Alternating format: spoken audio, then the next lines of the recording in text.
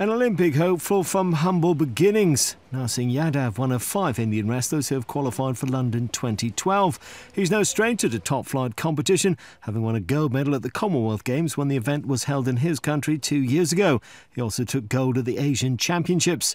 Though Yadav will be making his Olympic debut, he's not overawed. In competitions like Commonwealth lately, I have beaten many international wrestlers. Some of them were Olympic medalists also. So we are against the equals, and if we practice well, then the Olympic medal is not far away. Coach Jagmal Singh has been the man behind Yadav's success, having guided him since the age of 12. My son, I wish that among these pictures there should be a picture of you with an Olympic medal.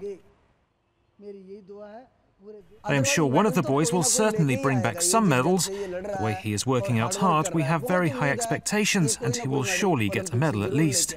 Today, Yadav is a role model for youngsters who look up to him and dream of success. But it wasn't all rosy for him, given the humble surroundings of his early days. Yadav grew up the son of a milkman and a vegetarian. He may eat meat now, but he acknowledges the debt he owes to milk.